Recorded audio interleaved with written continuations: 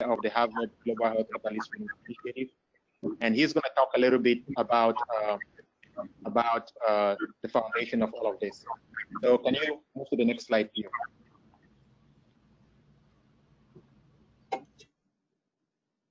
Yeah, so Professor Ahmed is actually not currently here at Harvard. He's actually traveling, but he could not miss this opportunity to be able to talk a little bit to the course participants. So Ahmed, are you there?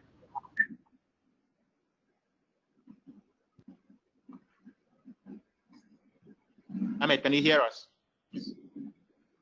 I haven't gotten a hold of him. It shows that he's here in the call, but I think he might be on mute or something like that. Okay. If he's not able to join, I will say a little bit about what he wanted to talk about. So basically, he's wanted to talk a little bit about the win-win initiative that was started by him. And this win-win initiative basically is focused on making sure that we can develop collaborations that are everybody benefits from that, including education and training. And as part of that initiative, we launched the Global Oncology University at Harvard this May. Actually, during the launch, we are privileged to have Dr. Sumera, who was there, representing Shofakanum. And the whole idea there is to be able to help build human capacity, to strengthen the healthcare systems and make sure that cancer care is delivered to the highest quality. And so we actually are looking forward to being able to work with your center, the Shofakanum Memorial Cancer Center, to be able to work with you as a partner in this initiative. And as just one of the universities or centers that I've mentioned before. So I think that at this point, Ahmed cannot join us. I would like Faiza to talk a little bit about the course structure, and then we will be able to introduce the speaker, the lecturer for today. Faiza, are you there? Yes, I'm here. Thank you, Will. Can you all hear me well? Perfect. Bill, can you give me a presenter so I can present my screen, please?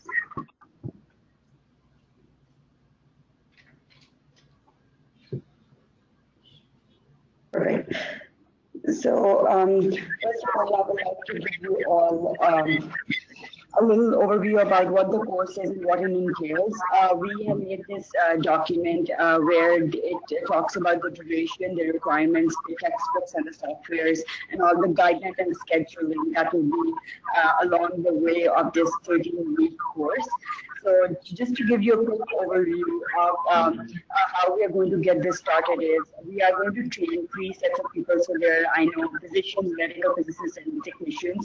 All of you guys are going to be trained in different, according to different assignments that's going to be assigned after each course. So how the curriculum is designed is every Monday you will a video to watch before our meeting every Friday.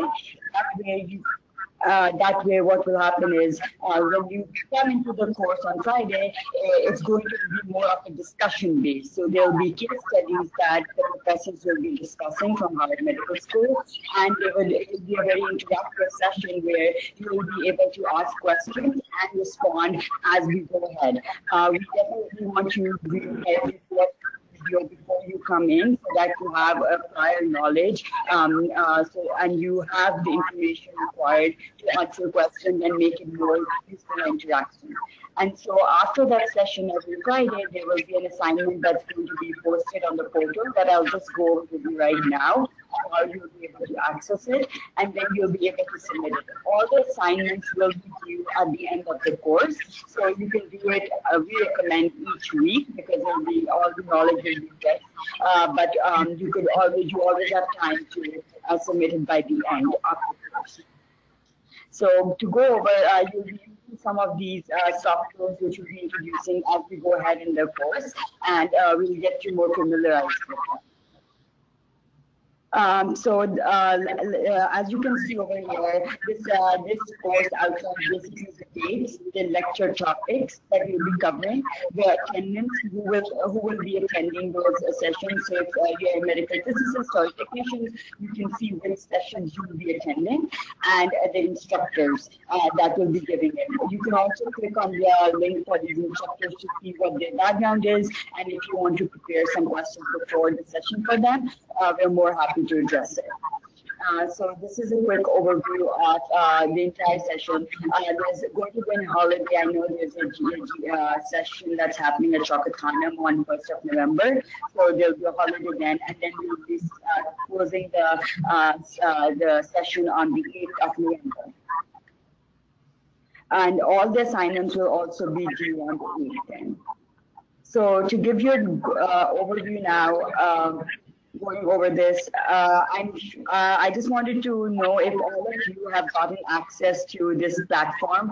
Bill was able to send you a username and password for the Global Health Catalyst Forum. So when you are able to log in, you'll be able to see a screen like this. You'll be able to click on one of your courses that you're assigned to. Let me go ahead, and you'll be able to see the entire course over here. But more than that, you'll be able to go in and see your assignments over here.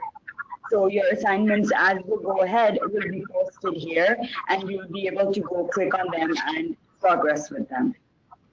And then you'll also be able to track your progress right here of the assignments that you have completed. If you have any questions along the way, you're more than happy to shoot me or Bill or Farouk an email, and we're more than happy to help you assist as we go along the course. So any questions regarding just the overview?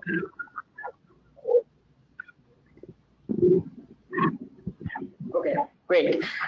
So I think that's all from my side, just to give you a quick overview of what the course will entail and what are your expectations. If there's any questions along the process, I'm more than happy to address it when we move ahead. So then I can give a chance to one of the associate professors at Harvard Medical School, Zanhui Han, to begin the first course session. Yeah, so I would like to say that Zawi is actually one of the leaders of our SBRT program here at Harvard, and we are very excited that he can give this lecture.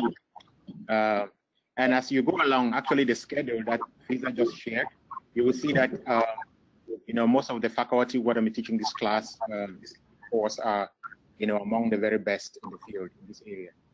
So without much ado, I will hand over to Zawi. Zawi, are you there?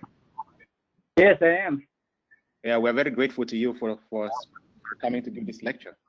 Over to you. Thank you. Can you see my screen? Yes, we can. Okay.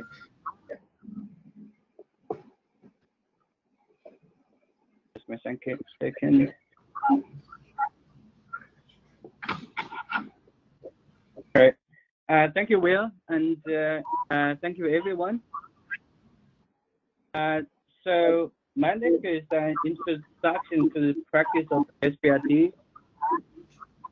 It is an overview, so the information you'll hear today will be very general. I think the site-specific SBRT will be covered in the subsequent lectures. So if you are interested in certain disease sites, you'll find those lectures very useful. So this lecture, I will somehow, somewhat, hey, can you hear me? Yes, we can. Go ahead. Yes, we can. Sure. Yes, we can hear you. Great. So somewhat closely follow the AFP and TG101 report. And along the line, I'll provide some information and data about our practice, SBRT practice here at Brigham.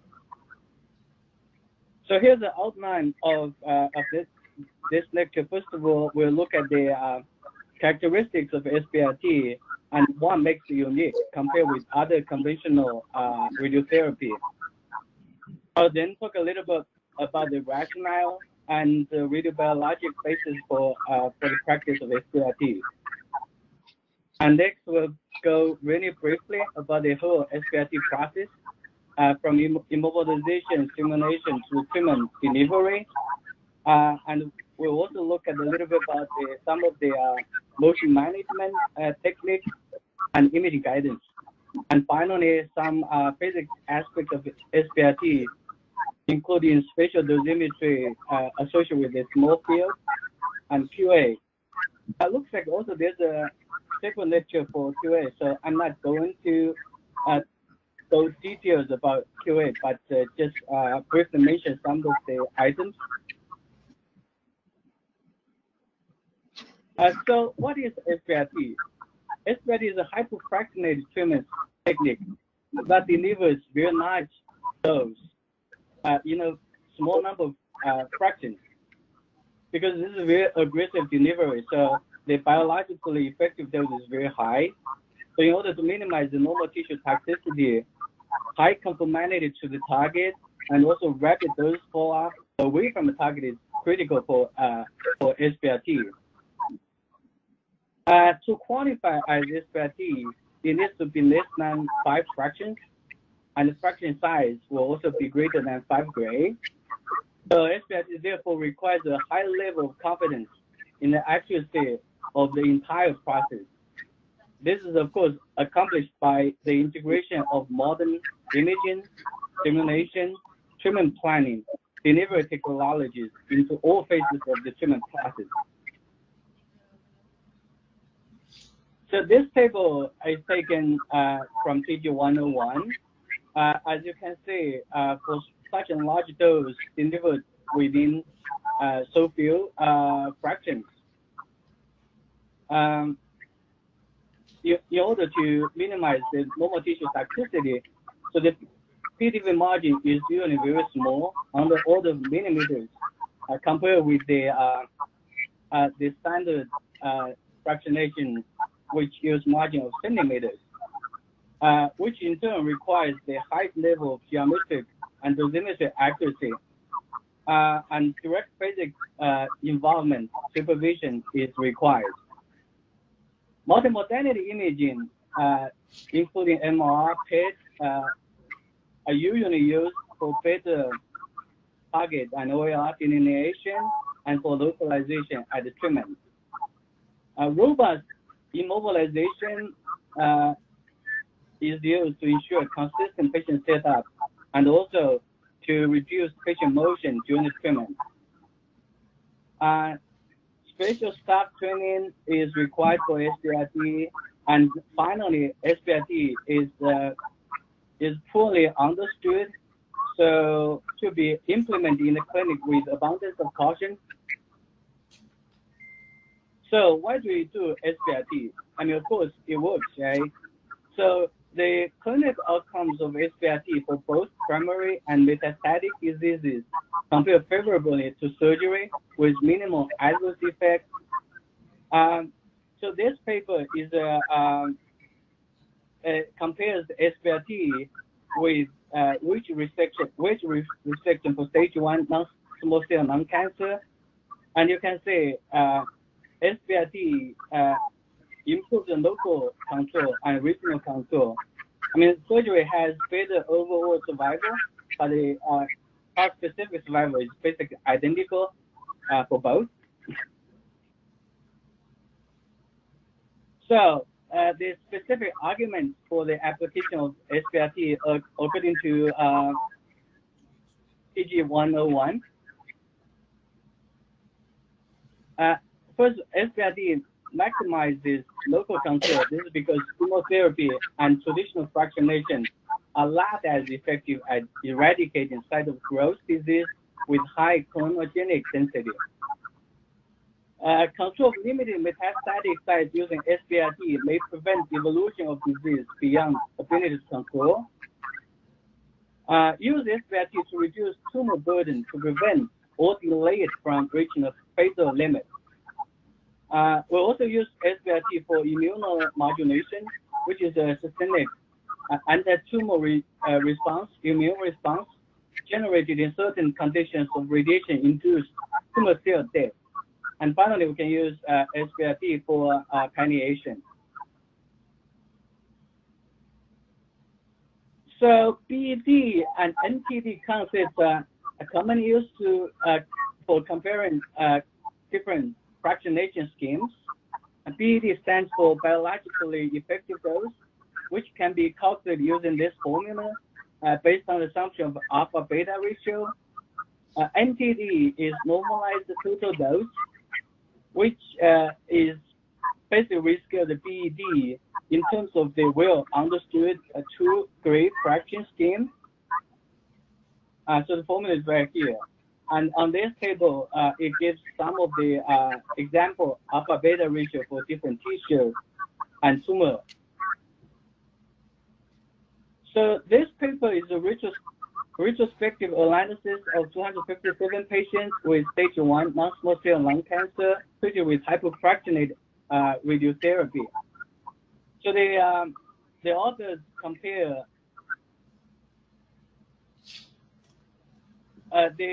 the author compares the local control and also survival based on the achieved BED. As you can see, for BED greater than 100 gray, both the local control and survival are significantly better.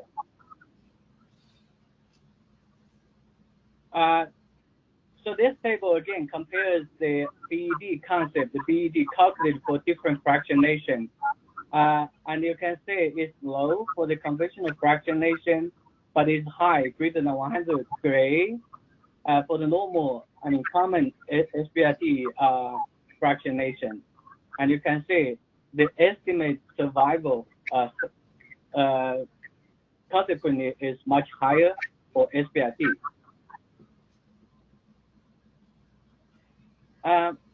This table is taken from TG101. It basically says the same thing in terms of the NTD. So effectively, it points out that SBRT can achieve much higher BED or NTD, which is beneficial for tumor control and survival. So the disease sites that have been treated with this SBRT include, but not limited to, lung, liver, spine, pancreas, prostate, head and neck, heart, and breast. There are quite a few systems on the market that have been used for SBRT treatment, including the regular stay-on linac, robotic linac such as CyberKnife, and MR-guided such as Viewray, Homo unit, and also proton system as well. But perhaps the most versatile and widely used is the linac-based SBRT system. Typically, this system will have a high-definition MLC for very good dose confirmation, dose beam coordination. And also typically has a robotic couch, which has all 6 degrees of freedom. So you can do both translational and rotational correction, patient positioning. And it also, it is crucial as the system has a set of imaging system, which can be used for imaging guidance, IGRT. So on a regular linac unit, we have a set of KV system and also MV imaging system.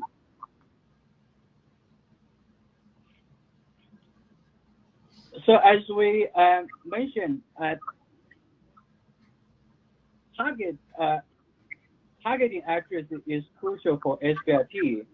So in order to achieve this high accuracy, some types of robust immobilization is commonly used in the practice of SBRT. I mean, there are a few reasons for immobilization. First of all, we use immobilization to ensure consistent patient setup. This is between simulation and treatment, and also between fractions. We also use immobilization to reduce patient motion during the treatment delivery, which is intrafractional motion management. And we also can use immobilization to assist motion management For example, which also is very commonly used, abdominal compression, which can be applied to reduce the respiratory motion. Again, there are quite a few immobilization systems on the market, which has been demonstrated to be sufficient for the purpose of SBRT. In this picture, just two examples here at Brigham we have used for SBRT. So on the top is the Electa body frame system, and the bottom is the more recently used Safeco system.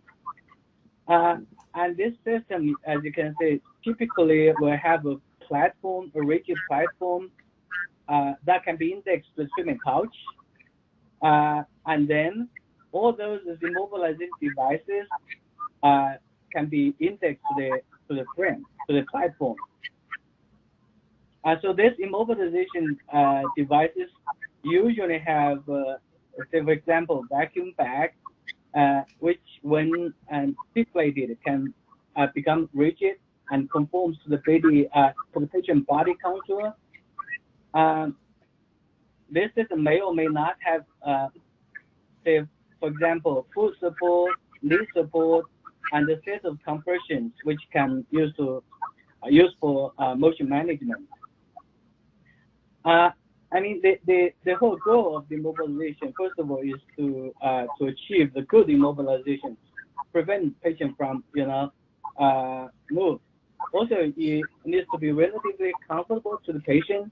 Otherwise, patient will tend to move during treatment because the SBRT treatment tends to be quite long, can be up to 30 or 40 minutes or even longer when you take also the time for setup into consideration. So this paper is taken from Page 101, which shows the historical data accuracy in terms of accuracy of the different immobilization devices, and you can see a lot of devices have been studied, applied for different type of diseases, and overall the accuracy, achieved accuracy is within a few millimeters. This is one example we have here at the Brigham. So this immobilization device is actually homemade, which is very similar to the Electa body frame, and you can see it has a shell, has a three-side shell, so the patient can be put in a shell with a vacuum bag.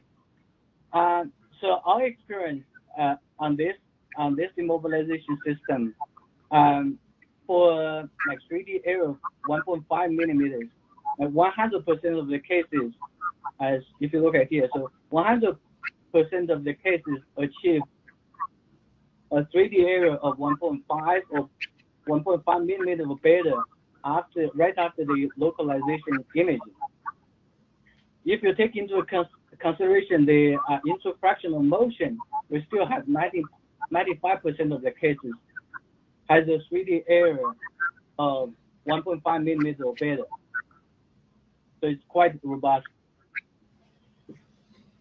So, of course, it is important in terms of documentation and communication.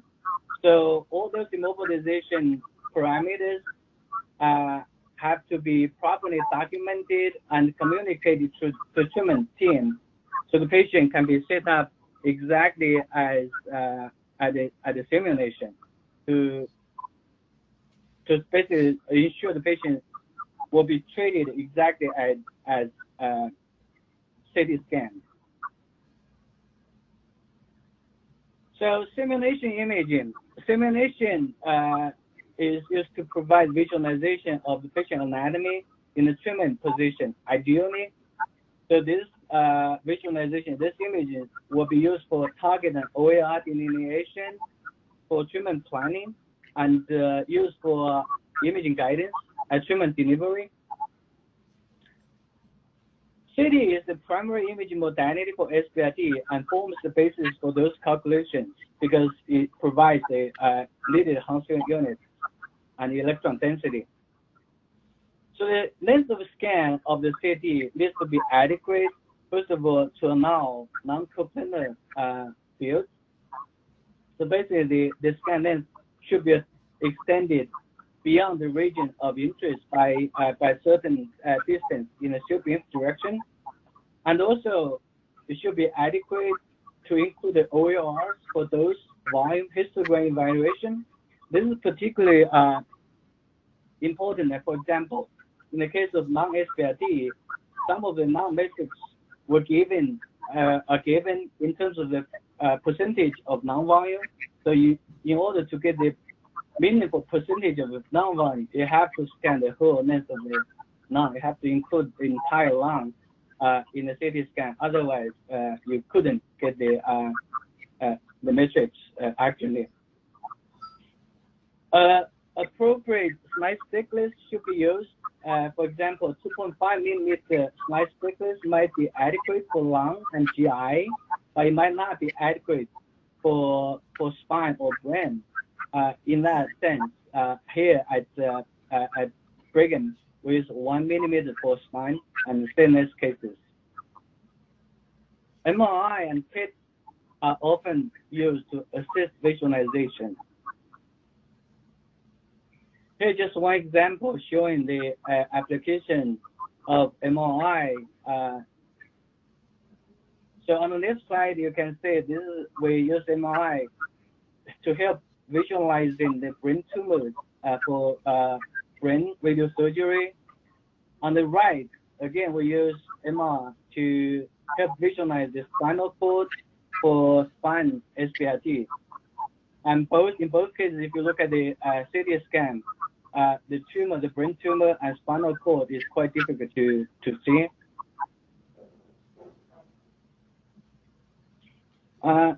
Tumor motion. As a primary source of organ or tumor motion include respiration. This can be up to 5 cm. Cardiac function, peristaltic activity, organ failing, and emptying.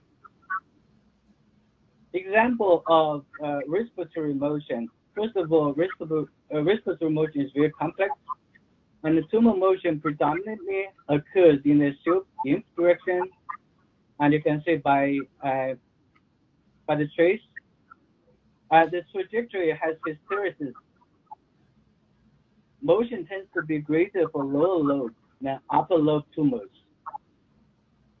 Even 65% of the patients has a motion amplitude less than 1 cm, but as we just mentioned, for some cases, as much as 5 cm has been reported. So you have to be careful when treating this type of tumors, because if not careful, it could move out. The tumor could be moving out of the field, and we're just iridium normal tissue. So it's very important to have certain means of motion management in the implementation of SBRT. So AAPM T76 describes various tumor motion management techniques. This including gauging, tracking, active breathing control, breath hold, snow CT to capture the average motion of the tumor, and also using 40 CT, 40 MR, and 40 PET. So 40 CT is very commonly used for motion management.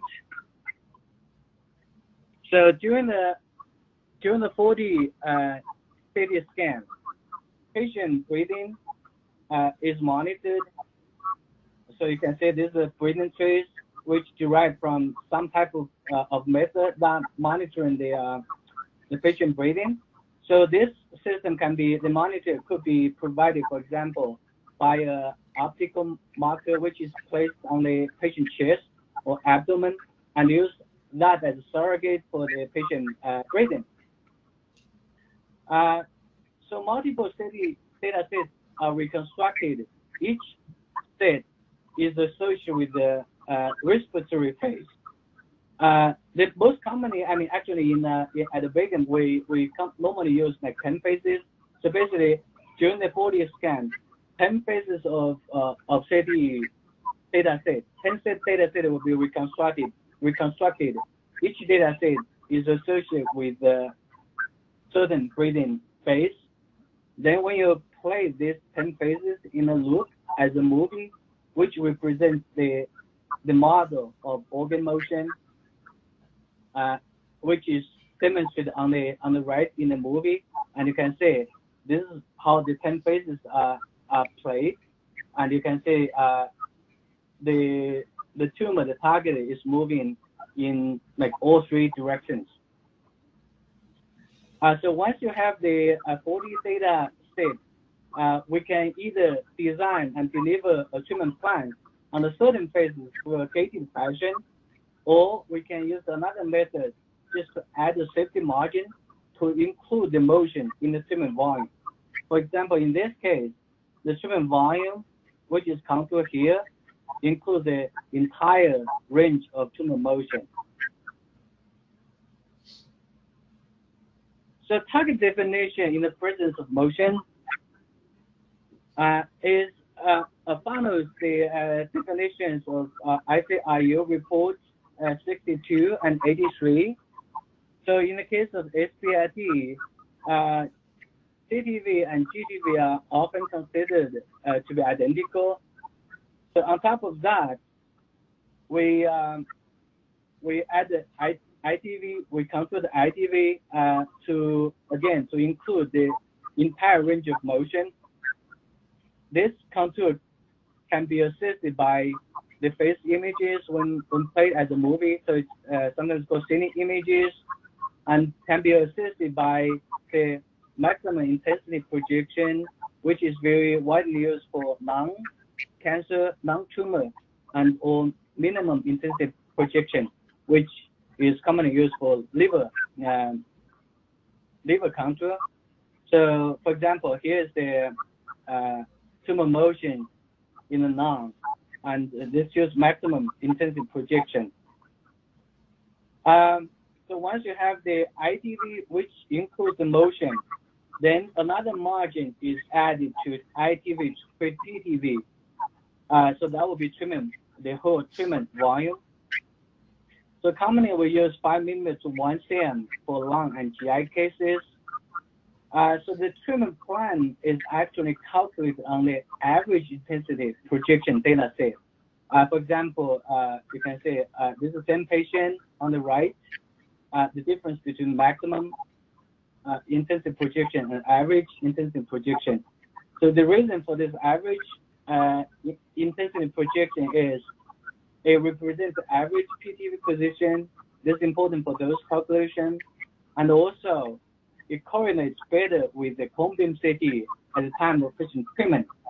This is important because when we set up the patient at the treatment machine, we look at both cone beam CT and the CT, the planning CT. So ideally, they should be somehow similar. So that's the reason average intensity projection tends to be matching better with the cone beam CT, which is again like slow CT essentially. So SBRT dose prescription. Conventional treatment is based on the delivery of uniform dose to the target.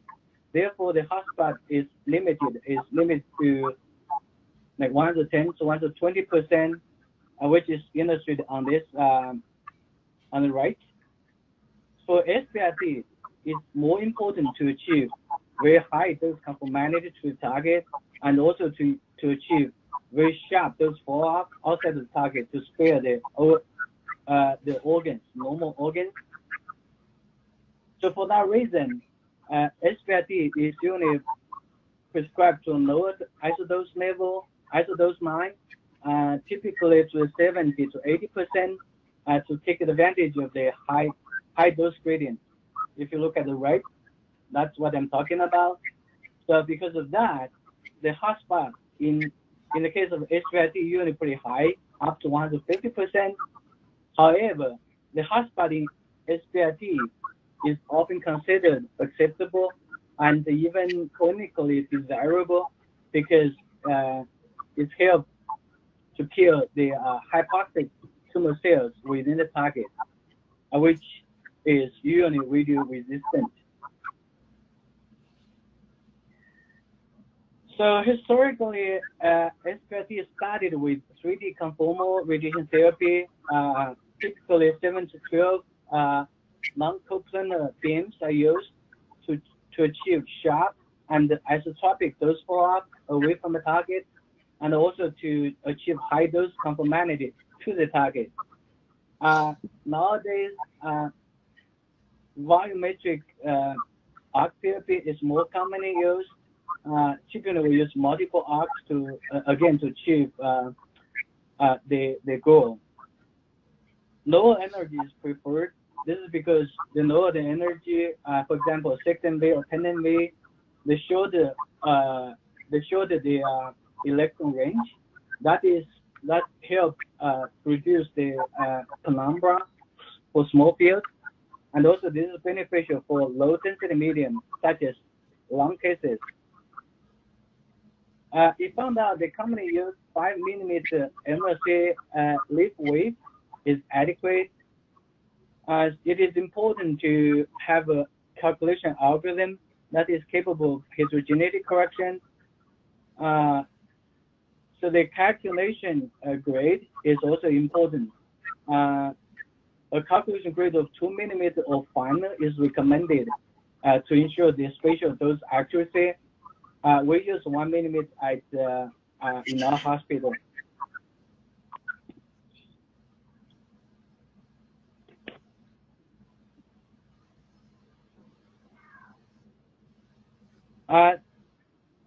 Normal tissue dose tolerance in SBRT, we know normal tissue dose limit for SBRT are very different from the conventional radiation therapy. So direct extrapolation from conventional radiotherapy is inappropriate for the implementation of SBRT. Particular attention should be applied to the following radiobiological factors when dealing with SBRT: the fractional size, the total dose, the time between fractions, and the overall treatment time. So TG101 actually gives some example taken from University of Texas Southwestern and University of Virginia. So they divide this normal tissue tolerance into peritoneal tissue and stereo tissue. So this slide shows the peritoneal tissue, and it is separated by different fractionation. Again, this was stereo tissue separated by different fractionation schemes. Again, those are taken from TG101.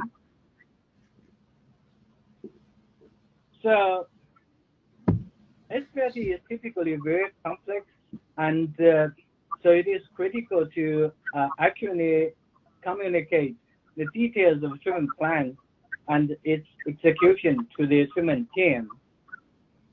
Combinations of DVH and tables can be used to evaluate the plan. So the metrics reported according to TG101 and also our practice include prescription dose, prescription to ICIU reference point or dose volume, number of treatment fractions, total target delivery period, target coverage, blank conformity, dose follow-up outside of the target, heterogeneity index, dose to organs at risk. For example, in our institute, in our hospital, we use these tables to communicate, to report the achieved matrix.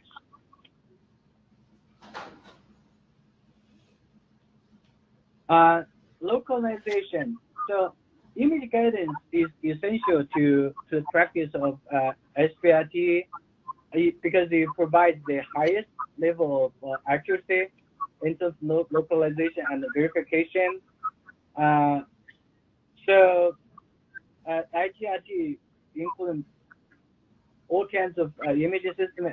It can be X-ray based ultrasound or optical imaging, and also it can be categorized as 2D localization, 3D localization, and more recently surface imaging.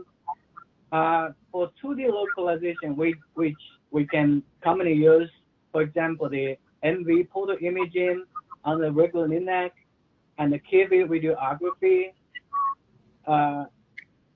3D localization includes MV, KV, combine CT, involve CT, maybe on real, MRI, ultrasound, and other modalities.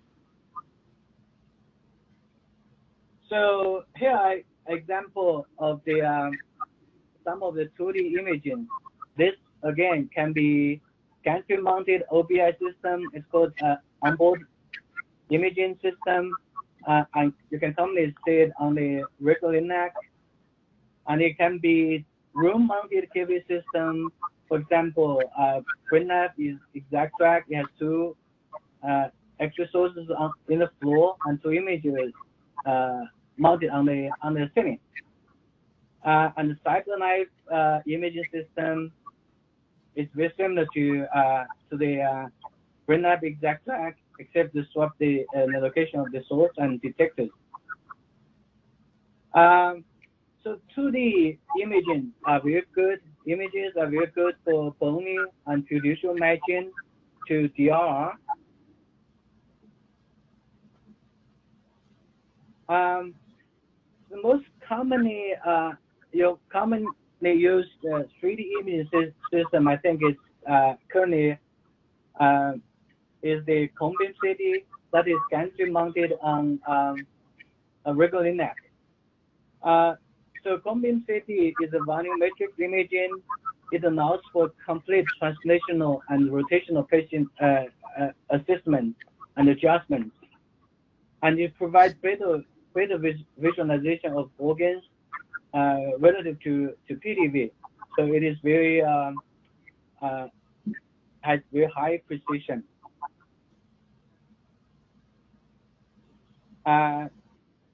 Optical surface imaging has been increasingly used to help visualization, localization. It is real time and it's also very convenient to use. So a lot of time we also use it for patient monitoring during the radiation delivery, for intrafractional motion management. And again, also it's not it doesn't have X-ray, so it doesn't have the X-ray dose concern. So after localization, I mean, also I would like to point out, in a specific clinic, including ours, it is not like you are using only one type of imaging for localization or verification. It usually is a combination of 2D, 3D, and surface imaging to achieve the highest localization accuracy. So in our case, for example, we started with optical imaging, drive the patient to the rough location, then use a 2D image localization based on the bony alignment. Then we use combine CT for 3D fine adjustment based on soft tissue. So all in all, it's like combination of all those imaging modalities. The goal is just to achieve the highest confidence in the localization accuracy. So once the patient is set up after localization during the beam-mount time during the radiation delivery, it is also desirable to have some type of the monitoring, just ensure the patient stays in the position and the target is still within the PDV. So again, a few systems can be used for intrafractional monitoring, the optical surface imaging we just mentioned. We can also use MV photo imaging. For example, this is like the example of using MV photo imaging. this was taken in our hospital when we're still using 3D conformal technique for non-SBRT. And you can see the motion of the tumor during the radiation arm stays within the field boundary, which is good, which is assuring, because we know we're treating the tumor, we're not irradiating the normal tissue. Nowadays, since we moved to MRT and VMAT era, it will be more difficult to use the MV photo imaging to monitoring the tumor motion. So now in our hospital, it is more commonly used. It's called the KV imaging. The KV radiography can be triggered at a certain time interval. For example, 5 seconds, every 5 seconds during the radiation delivery. It can be done even when we use arc therapy. So this is one example of the triggered imaging. It's a KV radiography again. This is particularly beneficial if the patient have implant fiducial, and also we have an algorithm to do automatic fiducial detection. For example, in this case, you can say 4 fiducials were implanted in the patient, and 3 are detected and within the PTV contour. The other one, the 4th one, is just outside of the PTV. I mean, this measures we use, for example, in this case, even we have like 3 brain, which means it's good, detected, first of all, the fiducial, and then they are all within the PTV margin. But if you look at the location, all 4 are on the inferior part of the PTV, which may warrant adjustment of the patient. We saw this often, and we can, if this happens, we only stop the beam, take another 2D verification or 3D cone beam, just make sure the fiducial is still centered in the tumor field. So which is, I mean, this is basically very helpful in terms of also workflow, because we don't have to like using infrafraction cone beam safety between arcs. We can just take advantage of the spectral imaging to monitoring the treatment. And finally, I want to talk a little bit about the small field dosimetry. We know measurement of small photon beam is very complicated, but the loss of electron equilibrium. So a static detector of very small active volume is desirable, is required. Many times, oftentimes, has to be less than, smaller than 1 millimeter. And also, we have to carefully set up the phantom detector in order to do actual measurement. Another issue associated with the small field is also because nowadays MLC more and more applied to SBRT or radio surgery. So historically, when doing the commissioning, for example, the basic beam data, for example, this output factor, the total scatter factor, was measured under the collimation of JAWS. So if you look at the output factor as a function of the field size, which again quantified by the JAWS, is a single line. Usually, the larger the field size, the JAWS size, the bigger the scatter factor. But when you also include in the MLC, so the combined contribution from both MLC and JAWS will complicate the situation. In this situation, if you look at this, our data, our measurement on our machine, you no longer have a single line, just as you would see from jaw coordination only. Now you have all those branches to reflect the combined conservation from MSA and JAWS. So you are not dealing with one-dimensional data. You are dealing with two-dimensional data, basically. And this has to be very careful, particularly for small fields. If not, you end up having very large those errors in the calculation. Another issue we found also very important is the metric accuracy of the treatment planning system is sensitive to the MLC parameters. So you guys probably already know, like for variant eclipse system, the planning system requires us to input certain metric parameters to model the MLC. The most commonly user-defined translation factor and dosimetric deep gap DLG. And turns out the sensitivity, those accuracy, sensitivity to those parameters is also the field size dependent.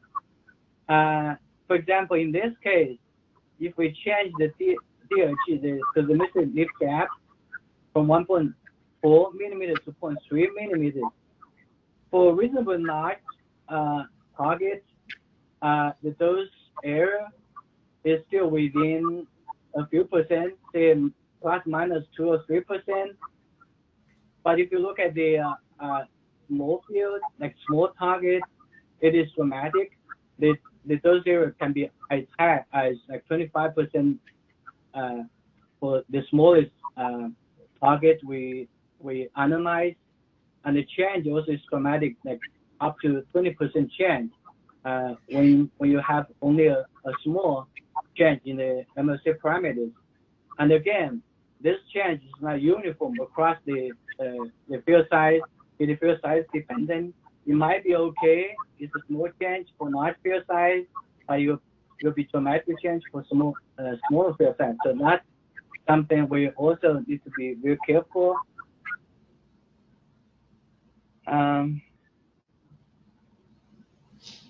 So finally, quantity assurance. So because the highest confidence requirement for SBRT, so QA is required for all aspects of the system, both individually and collectively in an integrated fashion. Again, because we'll have a separate lecture about quantity assurance, so I will not go into these details, but just quickly mention all those items that need to be QA'd. This includes, but not limited to, integrity of the simulation imaging data, those calculation algorithms, MLC lift sequencing, MU calculation algorithms, lift speed, version dose rate for SBRT. The reason will be because nowadays, like the modern LINAC can have different dose rates, because SBRT unit, because we deliver large dose, also the prescribed prescription is high, so the number of MUs tends to be very large for SBRT type of plan. And if we use normal dose rate, the treatment time will be very long, and the longer time, the more likely the patient will move, and it will cause geometric or dosimetric error. So it's desirable to use higher dose rate. So on the machine, for example, the Vera machine, Rubin machine, if we use high dose rate, 6 MV beams, it can be much higher than the regular dose rate for like other type of treatment. But for us, we'll have to be careful because of the different dose rate. We want to make sure the calibration at that high dose rate is accurate as well. So on the one hand, we want to shorten the treatment time to ensure the accuracy. But on the other hand, we don't want to artificially introduce any dosimetry error because of the calibration associated with a higher dose rate. Patient positioning and localization,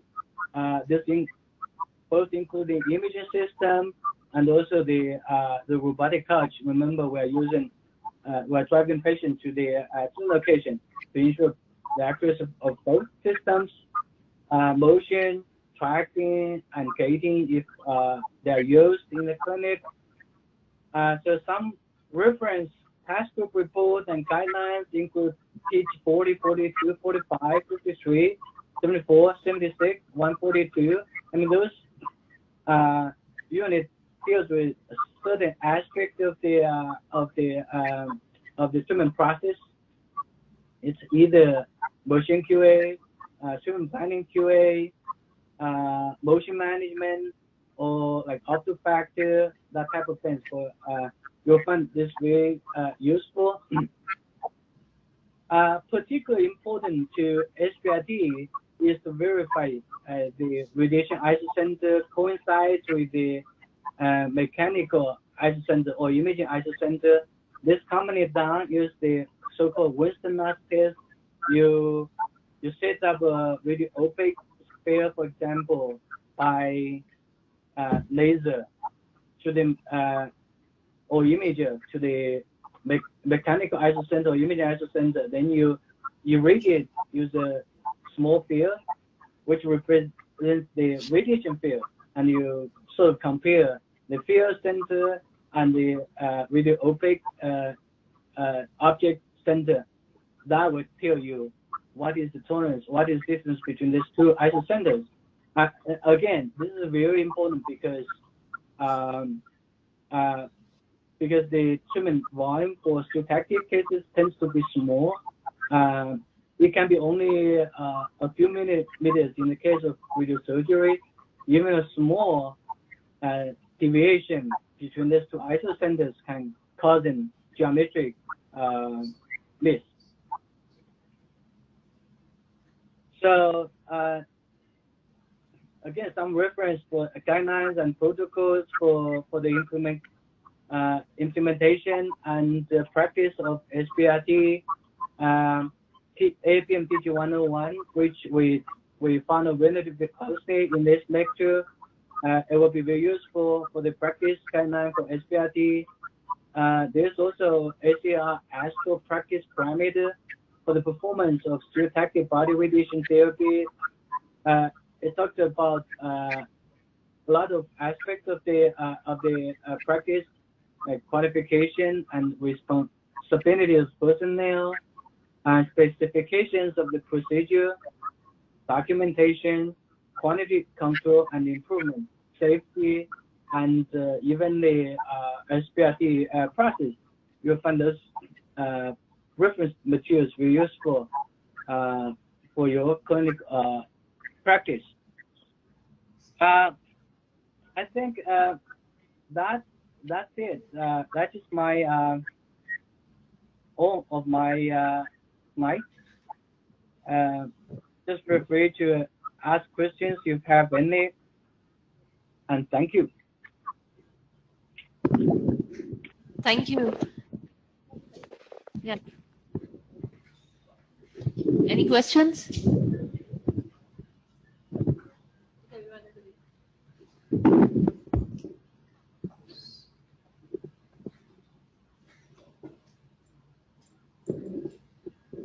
Are we going to have these slides on the electronic portal as well? I don't know. I check with Will. Yes. I can give Yes. the slides to him so he can put wherever is appropriate for you guys to look at.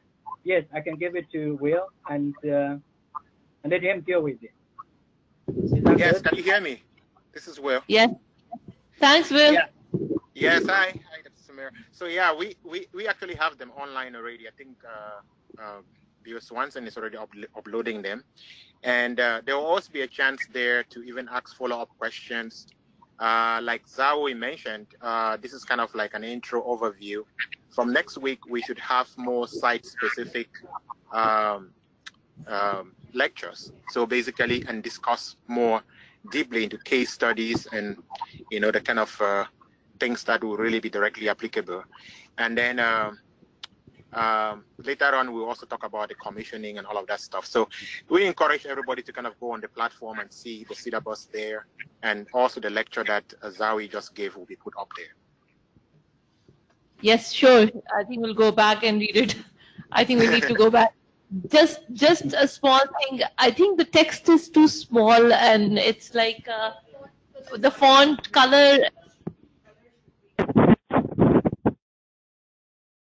But I think we'll have the slides from next time onwards. So the interactive session will be case based anyways. So next time onwards, we'll have these slides online. Is that right, Will? Yes, absolutely. So you're gonna have the slides, and also these ones will be posted online as well.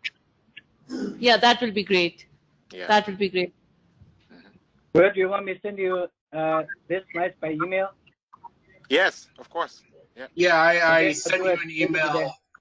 You can reply back and just forward those slides to me. I can upload them to the site.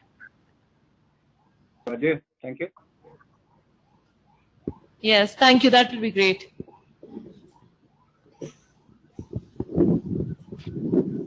I have a question for you guys. Yes. So when do you plan to start your SBRT program? So I think I'll give it to Rafe, who's the chief physicist, who will be able to answer this question. Rafe? So hopefully in the first quarter of 2020, our machine is, at the moment, we are waiting for our equipment, and hopefully that will be installed by the end of this year, and the commissioning stuff and all other protocol finalization things. So probably in the first quarter of 2020.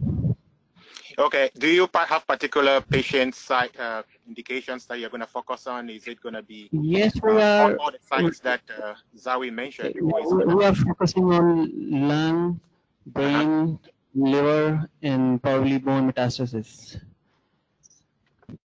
Okay, great. So actually the lecture next week will be on lung in particular. So David Kozono, professor here, is going to give that lecture. So, okay, so it's good to know. Yeah, that would be good. Yeah. One more thing that we are thinking to have something very focused on SBRT treatment delivery according to our equipment. We are getting this variant turbine H, the linear accelerator.